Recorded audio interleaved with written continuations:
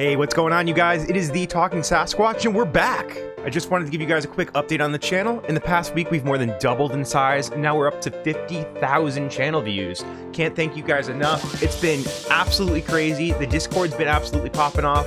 We're up to 200 members now, and I can't thank you guys enough. It's an absolutely great community, so I encourage you all to come and hang out with us. As always, don't forget to like, comment, and subscribe. Such an easy thing to do, but it really helps the channel grow, and honestly, it really does mean the world to me.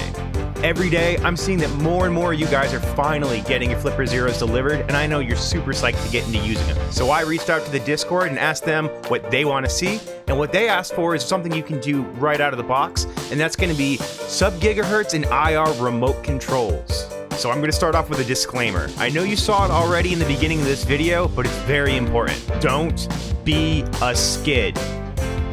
Don't harass your teachers, don't terrorize your parents, only test your own equipment. Alright, now that that's over with, we're going to learn today how to use the Flipper Zero to control some of the devices that I'm sure you have kicking around your house.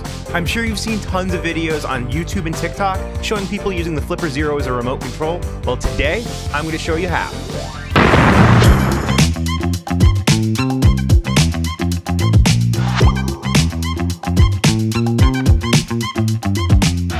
First thing we're going to check out is going to be the SubGhz remote control. I've got this outdoor outlet that's controllable by a SubGhz remote, and we're going to be able to turn it on and turn it off using the Flipper Zero. So with a little bit of movie magic, I've got my light set up, and this is what the remote looks like. Simple on and off button. Let's see if we can, there we go. Simple on and off button with some timers and stuff on there. We're really only concerned about the on and off buttons, and you can see right now, on, off.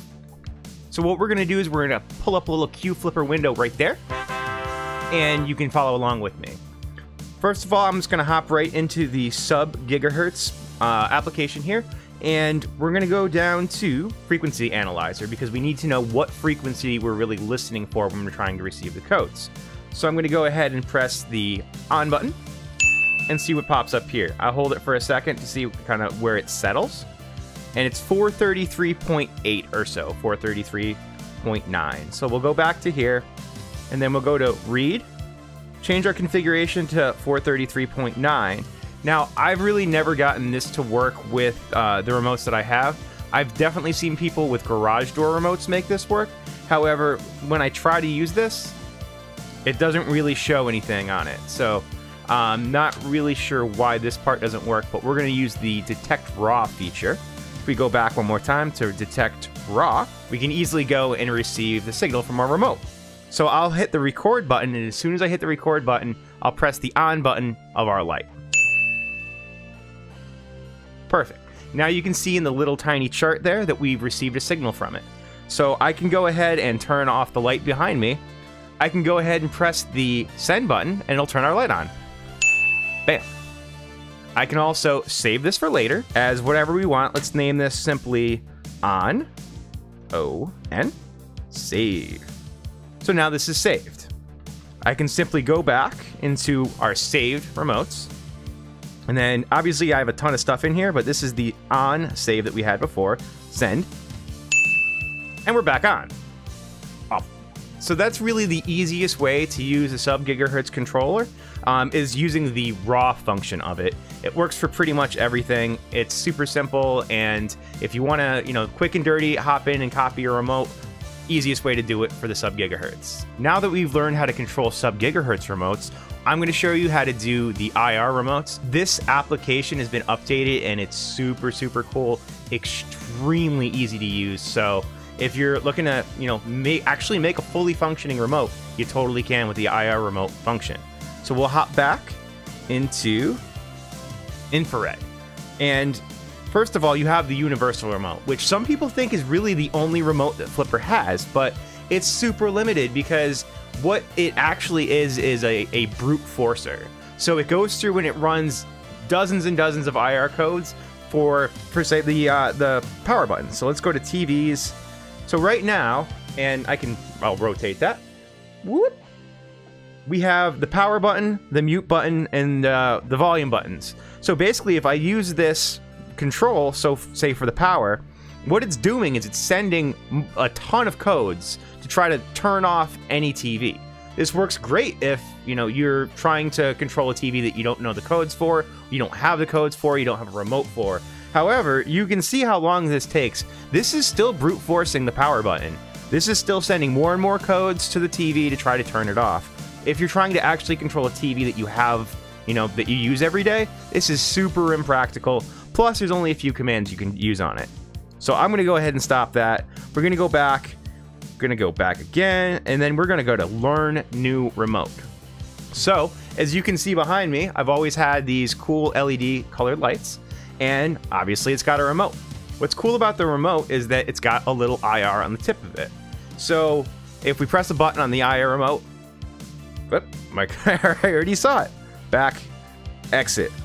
That wasn't supposed to happen, but that's fine. If I press one of the buttons on it, it actually works and it will receive the information from it. So we're gonna go to Learn New Remote.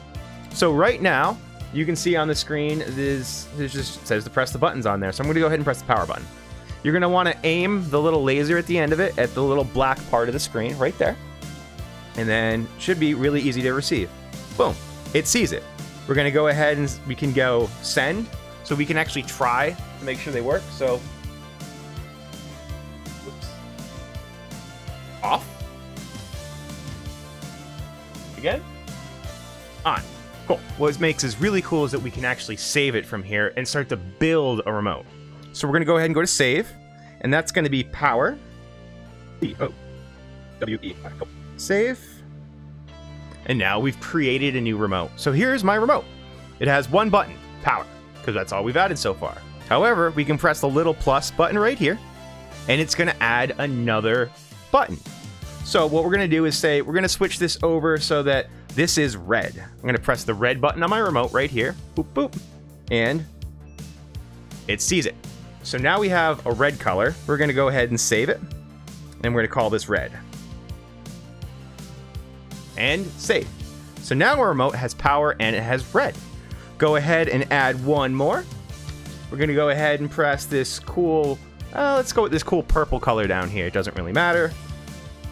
Boom. And we're going to go ahead and save that as purple. Took long enough. So now we've got a few things that we can do. So let's go ahead and change our color of the LEDs to red.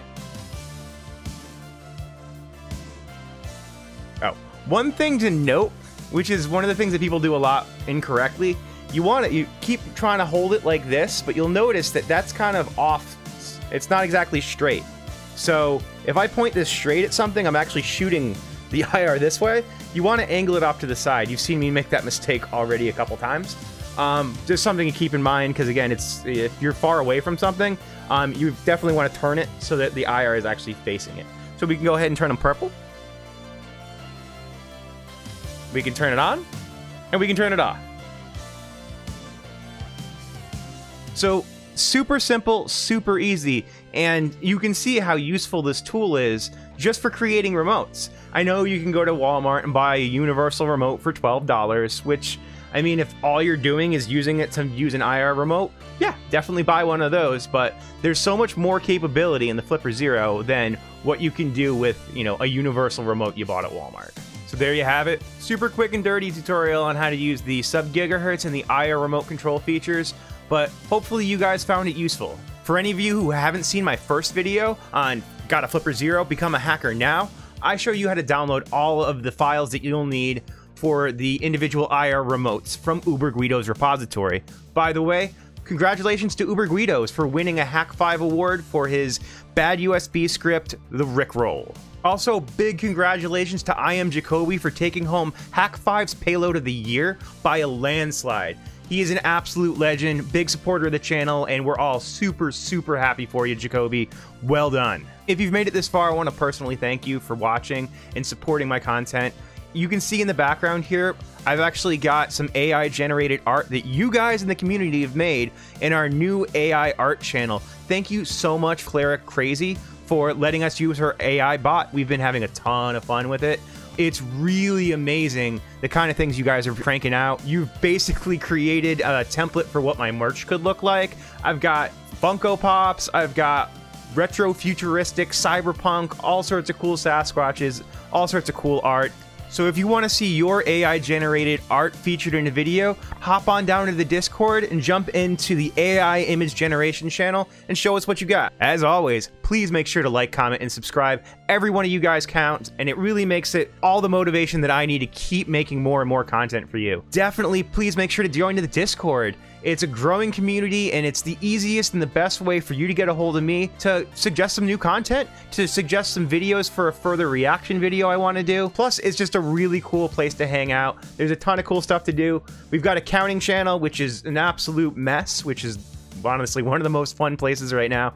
The image generation channels, we've got a ton of fun stuff to do. You can even drop your own GIFs, and I will use them in a future video. So again, thank you so much, everybody, and we'll catch you next time.